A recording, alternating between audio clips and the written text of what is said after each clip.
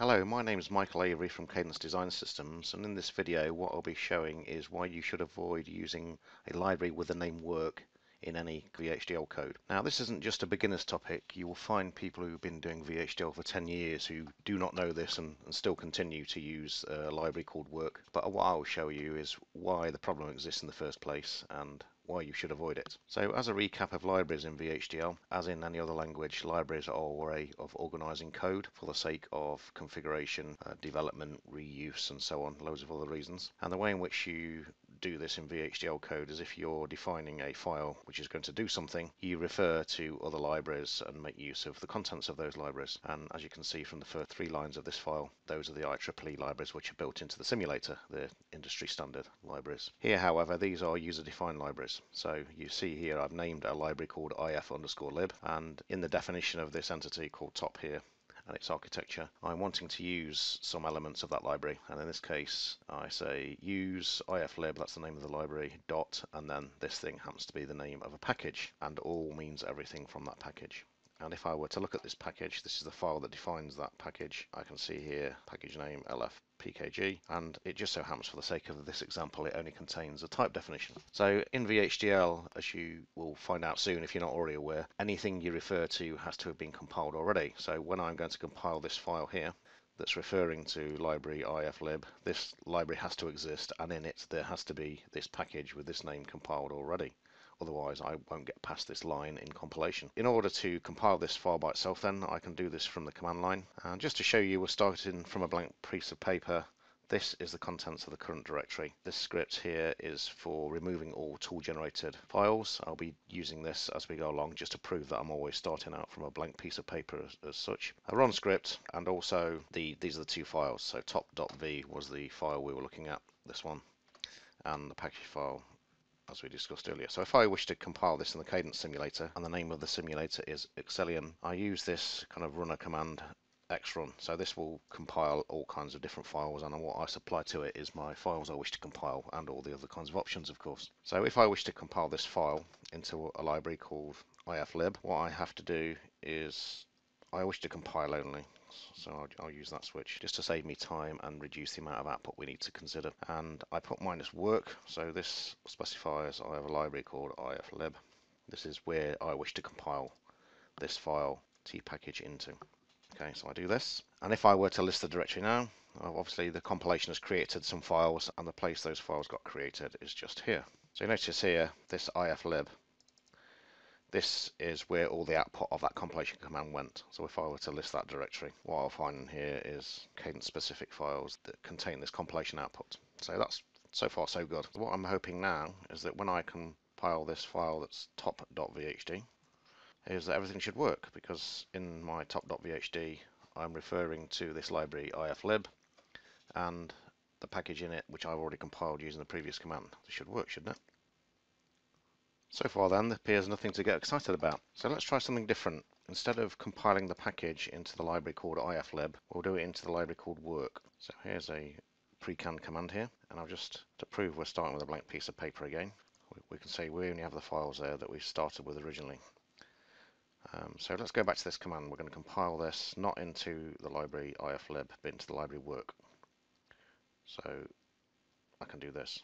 So I'm creating a library whose name is literally work, and that compiles.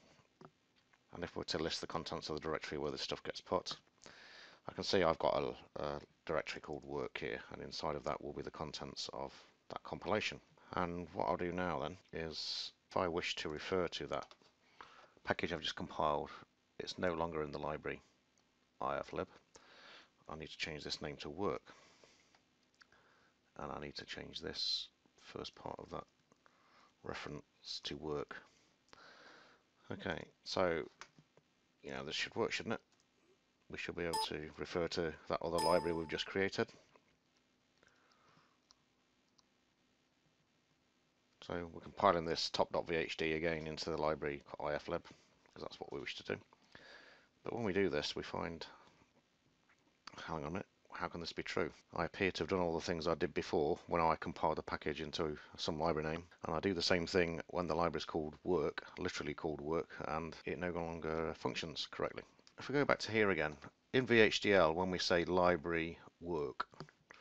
This name is what's known as a logical library name. This appears in VHDL code effectively. And what all simulators do under the hood is they map this logical VHDL library name to a physical directory. Okay, and of course the tool manages that, and each tool from each different vendor will do it differently. However, they all function the same because that's what the language reference manual defines. I've got to ask myself, why doesn't this actually function as I want? Okay, and to further compound things, let's try something here. So instead of compiling it into the library called work, I'm going to compile this into iflib. I remember before I did this before and it worked, didn't it? In fact, before I do that, it would be just to prove I'm not cheating. Let's get rid of all these directories again. Clean. So I'm going to compile this file, this package, not into work, but into the library iflib. Now this worked before. Okay, so this is exactly what I did previously, a long way back in the video. And now, however, what will be interesting is I'm not going to change this here. I'm going to leave that as it was. I'm not going to change it to say iof_lib, which is what it said the first time we ran this, when we started this video. Let's see what happens now. So this, we're compiling to the iflib library, is called top.vhd. And lo and behold, this works.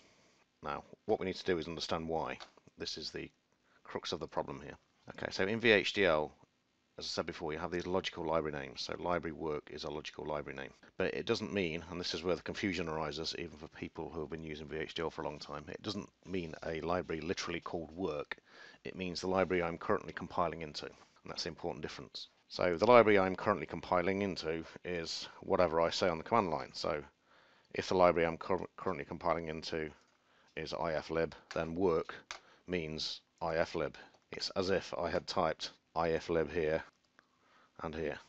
Okay, syntactically, that is what happens. Now, if I change this to not iflib, but something else, or whatever lib. Now, when I compile that, if I say work here, remember that means the current library, and the current library in this case is called whatever_lib. So it's as if I typed, instead of work, whatever_lib here. So in order to explain this, we need to look at the language reference manual. This is the latest version, which is 2008, and in it, in this predefined language environment section 16, we can see this definition as already existing inside of the language.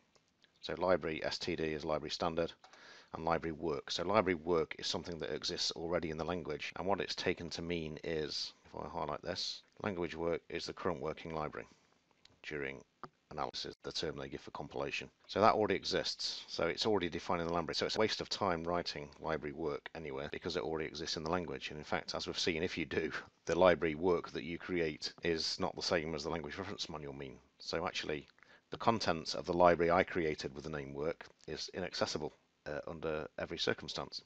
The bottom line then, to summarize this video, is don't use the library name work literally as some other simulators actually prompt you to do. Otherwise you get these problems. Okay? So for that reason, if you do not specify a library when compiling in the Cadence tools, run this clean script again just to prove that we're starting from a blank sheet to paper again. So I list the directory, we've just got the files we started with in the first place. So if I were to compile the package again, but I'm going to neglect to specify a library. Now this still compiles, and if I list the directory where the output goes, which is, I see this directory here called worklib got created for me. Notice its name is worklib. That's the default name that Cadence tool will give, not work, for the reasons we've talked about here. So if you specify no library, then the name of the library will be taken to be worklib. So you'll never end up with this problem that we've just seen. Okay, but all of this should be irrelevant because you should manage your libraries and define exactly what all the library names are. Now, having said that, it's not to say that writing this is always useless. Okay, so you might as well delete that. Saying use work dot something isn't useless because this is useful in cases if I was defining this file and I didn't know what the name of the library I wish to compile it into was. I can put work there as a delayed placeholder, if you like, to say whatever library I decide to compile it into in the future.